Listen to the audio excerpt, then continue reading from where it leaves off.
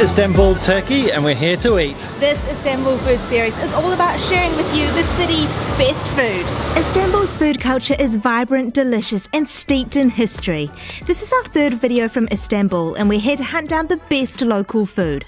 Watch out for nose-to-tail eating, traditional Turkish food, and a meze feast.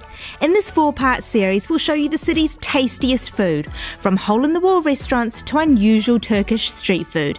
You don't want to miss this series. Get ready for some mouth-watering food.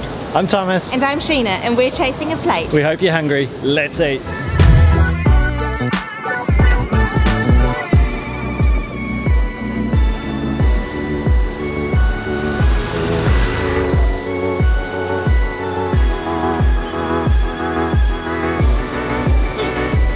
We've got a bunch of really interesting and hopefully delicious Turkish food in store for you today. We're super excited about this video and what we're going to eat.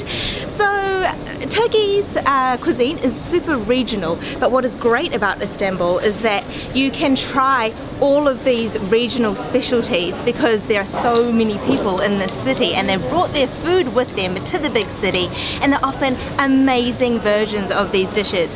Our first stop is for a thing called tantuni. It is a wrap that's filled with diced beef, and it is stuffed into a wrap, and it's from the south of Turkey, from a city called Mersin.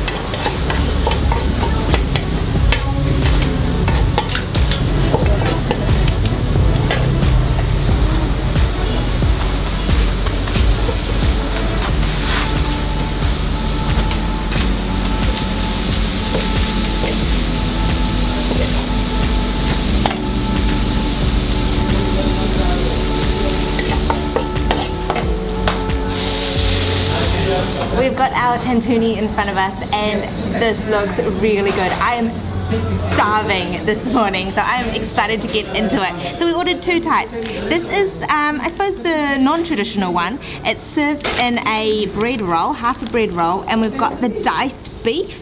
We've got some tomatoes, some parsley, and some onions, which I think are covered in sumac.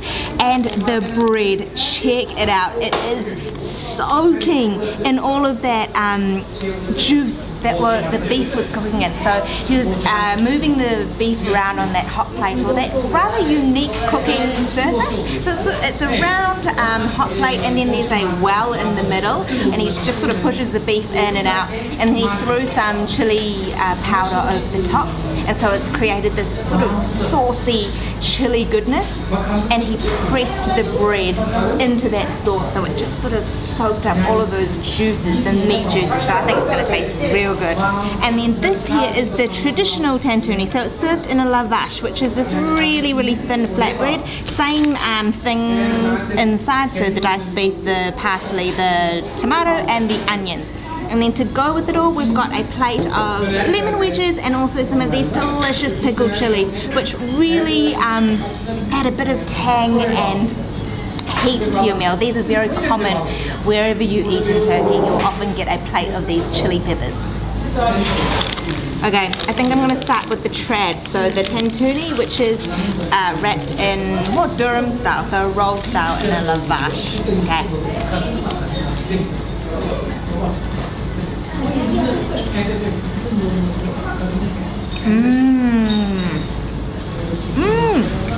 That is really good. I think the overwhelming flavour is that of the beef. There isn't a too strong of a chili kick, so it's not really spicy at all. Just a tiny tingling. But the beef is so juicy, full of flavour. What I love about Turkish food is that it's very simple. So you can really taste the parsley, you can taste the sumac on the onions. Sumac is the dried berries from a sumac bush. They crush them up. They taste sort of lemony and tangy. You can really taste it in here. And the tomatoes just add a fresh burst of flavour. What I'm going to do is just grab some of these lemon wedges. Because they're sitting here, I reckon the thing to do is just squeeze that into the tantuni, and then I might just have a pickled chili on hand and go bite.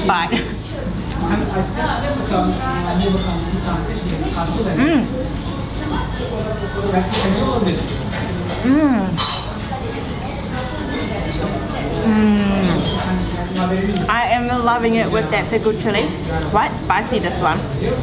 Very, very tangy, sour, vinegary, and then added to that beef, it's just like the perfect combination. This is very good. Wow, look at that rat.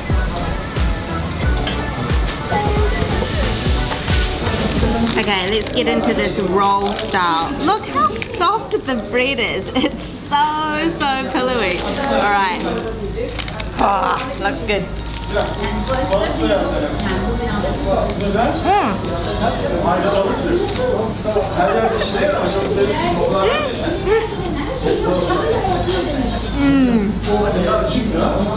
That is some chewy bread. You know why?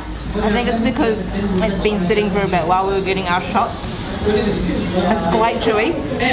It's got a ton of flavour though, so very chewy. But because he soaked up all of that meat juice into the bread, it's just got spice, it's got flavour, it's really delicious.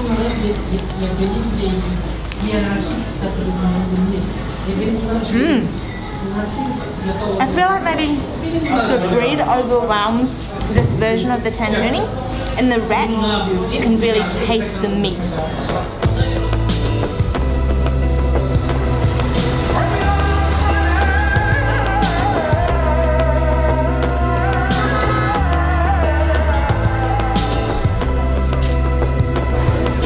Next up, we're having a dish that we've seen around a lot during our 2-month stay in Istanbul, but we've never managed to have it yet, and I'm super excited about this one. It's called kelle tandir, and it's a roasted whole sheep's head. So in the last video, you would have seen that we had a boiled sheep's head, and it was absolutely incredible. So this has got a very high bar to pass to be as good as that, but I can't wait to try this one.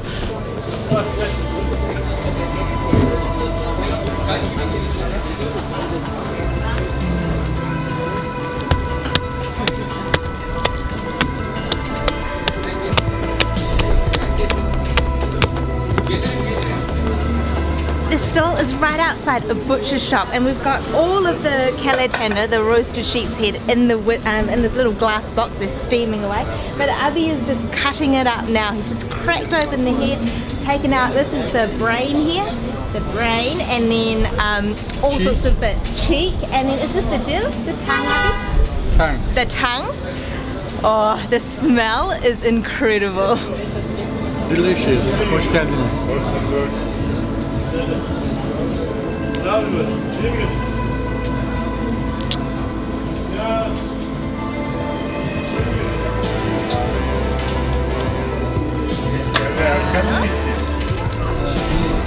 Chili? Pepper. Çok lezzetli. Teşekkür ederim abi. Cannot wait to get into this. So many gorgeous looking bits. Teşekkür ederim abi. So Avi's just given us 2 forks. We've got the brains here. There's the fat behind the eyes. And what he did was he finished it off with a sprinkling of salt, some oregano, and some chili flakes.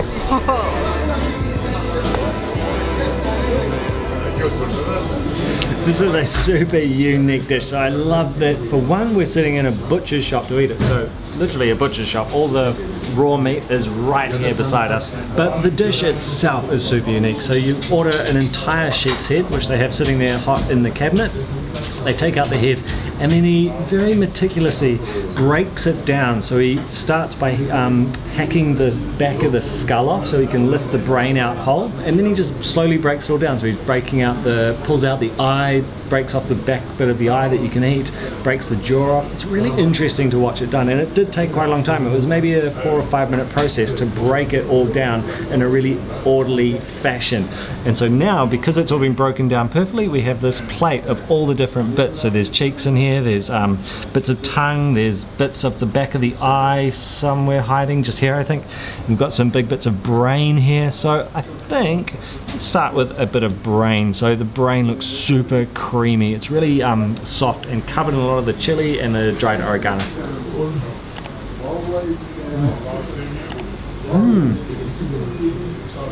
My God, that is creamy.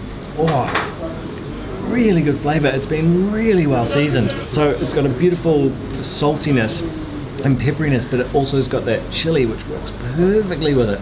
It's a unique flavour. It does taste a little like lamb, but it's a little bit more harsh on the tongue, but not in a bad way. That is really good. Let's just try a little bit of just the general sort of, I think it's probably a piece of cheek, so just a beautiful, and it's unbelievably soft. Whoa. Oh, the flavour of that. The meat to fat ratio is perfect, and the fat is so juicy. It's really, really good. Now let's go for a bit of this eye. So this is off the back of the eye. It's the fat off that, basically I think that holds the eye into place, the little layer of fat around the back of the eye.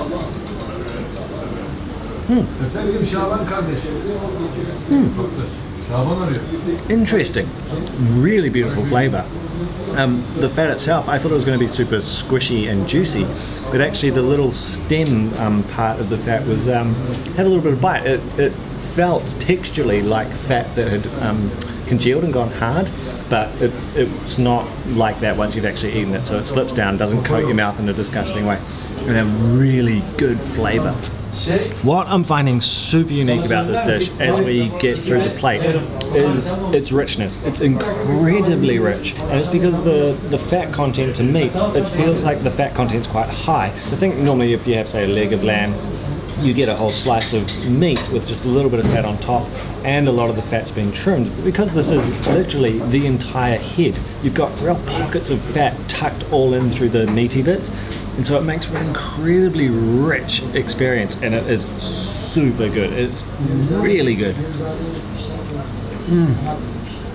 It's so well cooked. It's a brilliant dish.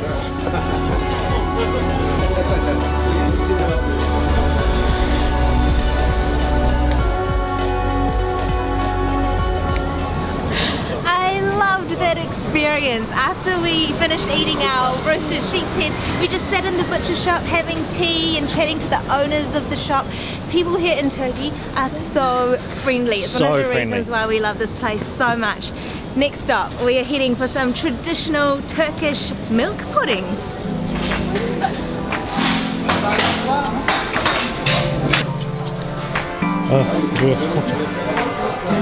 This restaurant is a Loktanzi, which is a simple tradesman restaurant. They specialise in serving sort of home-style cooked savoury meals, but this Loktanzi is really famous for its puddings. They've been producing puddings since the 1960s, and this place is really popular with the locals. We have ordered two of our favourite Turkish milk puddings. So this one here is called kazandibi, and it is a milk pudding that has also got a really unique ingredient, and that is chicken. Yes, it is a milk and chicken pudding.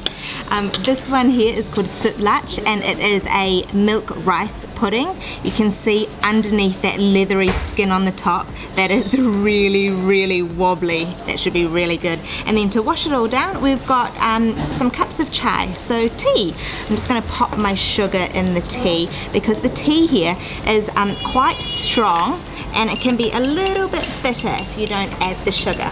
Tea is just the thing that everyone drinks at all hours of the day. You just sit on the street corner, drink a cup of tea. It's a great way to while away the time.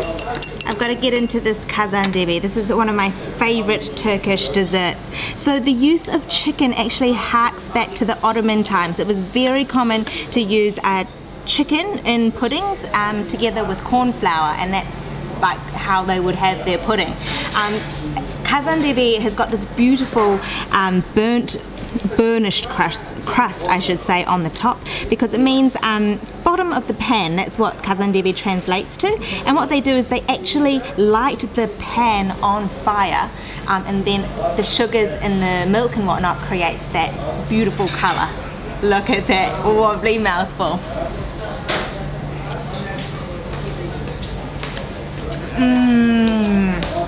Oh, it's beautiful. It's a great texture. It's very thick, super creamy, and that burnished top It's a little bit smoky. It has a really great depth to the dish. He also sprinkled a little bit of cinnamon over the top, so you've got that beautiful earthy flavour coming through to have a sip of my tea. Oh, tea in Turkey is nothing like it. So you can see the chicken fibres in the kazandibi if you look really, really close, but you can't taste the chicken. It doesn't have a chicken flavour.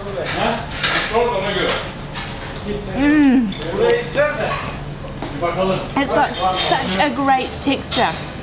It's very, very thick and almost stretchy, and the milkiness of it is just sensational. Alright, time to try this sütlaç. So you can see this leathery skin that's formed on the top from the milk, and then it's sort of been scorched a bit, and then again a lot of cinnamon over the top. So let's just dig in. Whoa, look at that! Oh my goodness, it is so creamy looking. Alright, and quite watery.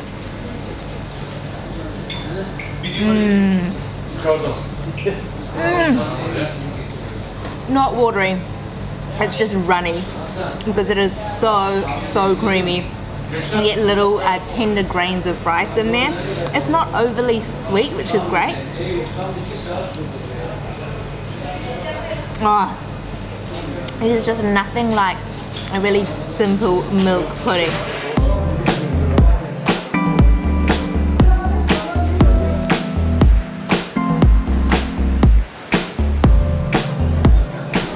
Next up, we're having a very classic Turkish thing, and this meal sort of sums up our style of videos, I guess. We're not all about big things just because they're expensive or just because they're huge. We're about the true local food, the stuff the locals are really eating.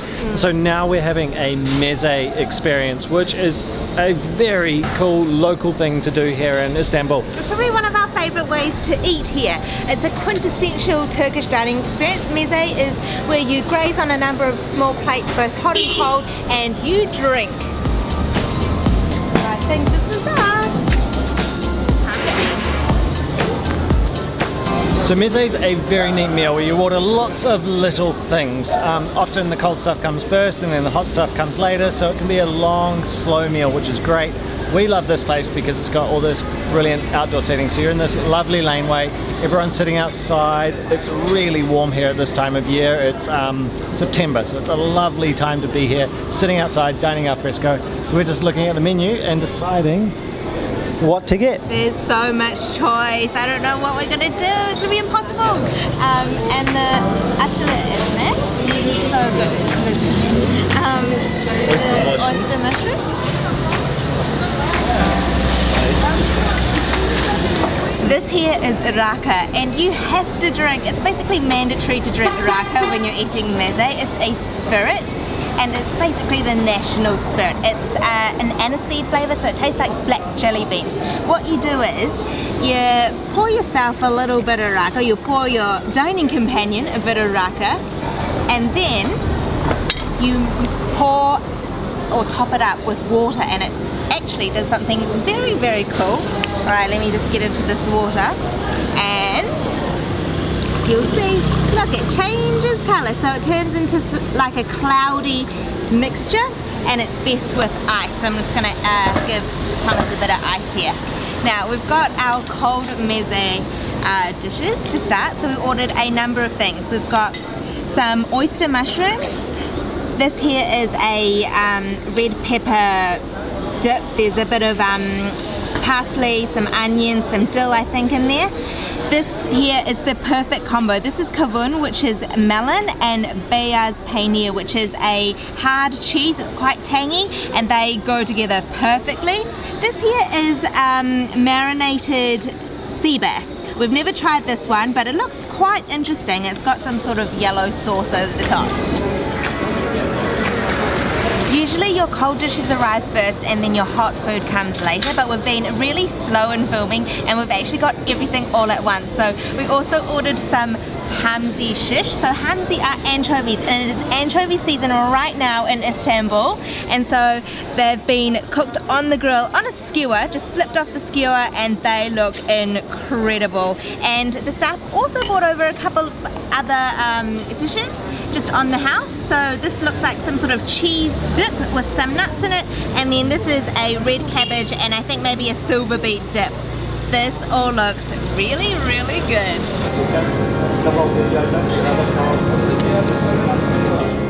Wow.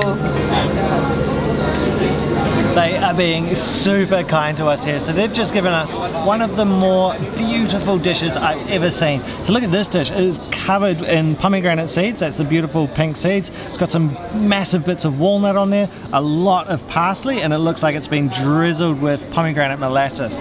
That's going to be amazing. There's also something, it's like puffed rice or something in there. I'm not sure what that is. But I'm starting with the hot food. So I've got the hamsi. So these are the anchovies, and we're really lucky that while we're here, it's anchovy season. So these little guys are in season. So you can see it's a whole fish. So they're cooked on a skewer. They've just got some herbs on them, and they'll just be chucked on the grill. So let's get a bunch of anchovies. Oh my god. Oh, wow. That is incredibly well cooked fish. It's super juicy inside, so it bursts with juice. It's the most stunning flavour. Sometimes anchovies get a bad name because we often think of them in a jar salted, but these are just fresh anchovies, so they're just a beautiful white fish. That is so good. Now I want to try this salad actually that we just got. So this pomegranate salad with the walnuts in it. Let's get a nice big spoon of that. Look how much parsley there is. Oh man.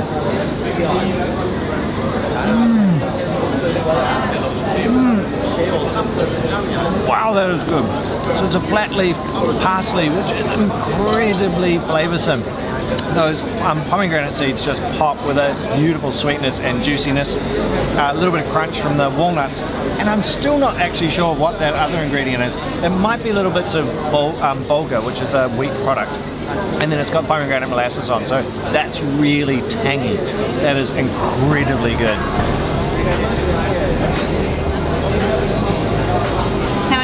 Seems like a boring combo, melon and just some white cheese, but I'm telling you that I've become addicted to this meze dish since we arrived. It is insane. Alright, so I've got a bite of melon, a bite of the cheese.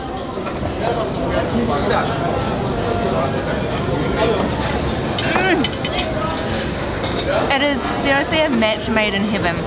The kavun on the melon, this with sweetness, it is so juicy.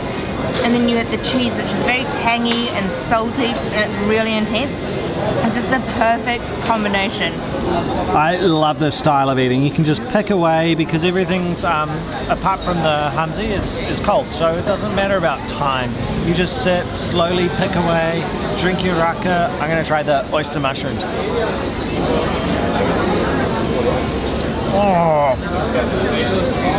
Oh, they are incredible. Wow, they're good. I think they're cooked down with a lot of onions, so they're really, really sweet. And the mushroom is perfectly cooked. It's got a little bit of bite, hasn't turned to mush. A little bit of raki. Oh, that is such a good alcohol. So if you like aniseed flavour, or think black jelly beans, so really strong in aniseed. It's so good. This is such a great way to eat. Thomas and I are just going to get into the raki and get into all of this delicious meze. If there is a particular dish that we didn't talk about, like that marinated fish, which was that you really want to know more about, let us know in the comments. This has been such a great day of eating in Istanbul. The food culture here is phenomenal.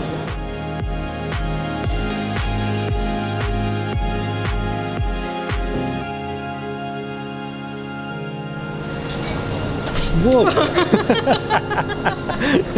Curb.